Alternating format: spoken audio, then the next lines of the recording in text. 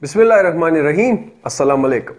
Salaar Khan here, and with the topic, the topic of the previous video, but today with an example. Alright. So in this question we are asked to determine the Q point and also VR. What is VR? This is voltage across the resistor. Alright.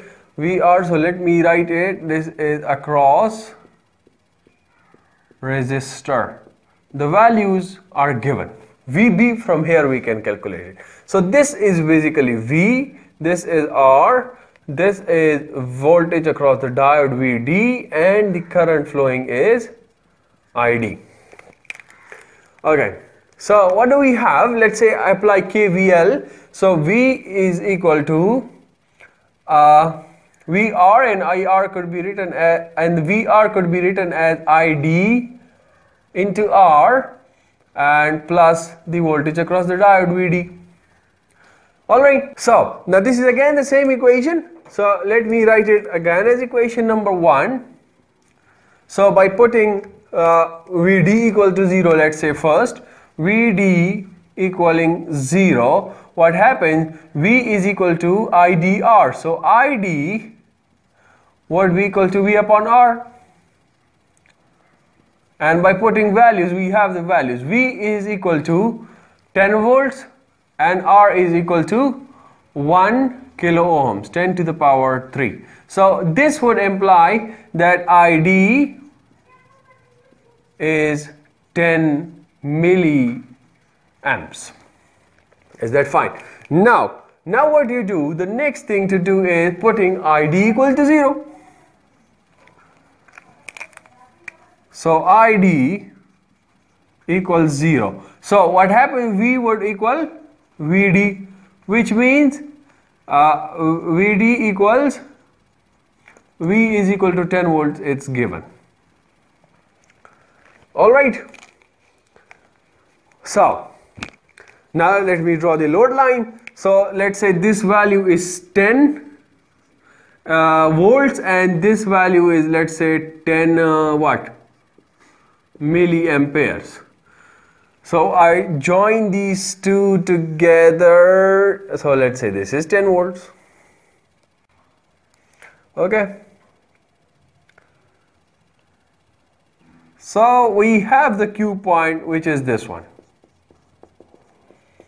Okay. And now if you draw it properly on a proper scale, which I have drawn with myself on a paper, on a graph paper. So this is wrong, alright? This I have drawn extremely wrong. But if you draw it on a graph paper with a proper scale, graph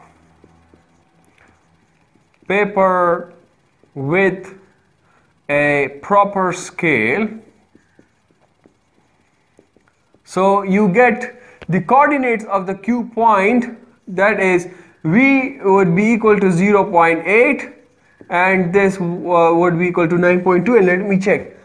Yes, 0.8 and 9.2, and have a look over here. So I'm getting something 0.9 or 10 and this I'm getting 5 or something. So you draw it with the proper scale. So these are the coordinates of the Q point.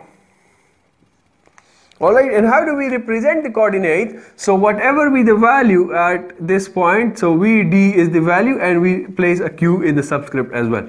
And similarly for the current, we have an ID is from before and Q represents the Q point. Okay, so this is the first part of the question, determine the Q point. This was the first part, and the second is VR. So we know that VR from Ohm's law, VR would be equal to I into R, and I is what? I is equal to, is the ID into R, and we take the Q current. So this is 9.2.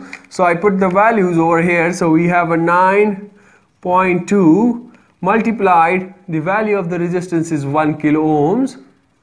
So 1 into 10 to the power 3. So this would imply the voltage drop across the resistor VR is 9.2 kilovolts, and this is wrong. Because why is this kilovolts wrong? Because this 9.2 is in milliamperes. So we have a 10 to the power negative 3 with this 9.2 as well. So you have a 9.2 volts. This is the answer. So let me write down that this ID is in milliamperes and this VD is in volts. So that's about the load line analysis. In the next video we see the resistance networks or either the diode equivalent circuits. I'm a little confused in the order, alright? So, but for this video that's all. So see you in the next lecture very soon. Till then, take care of yourselves and everyone around you. Goodbye.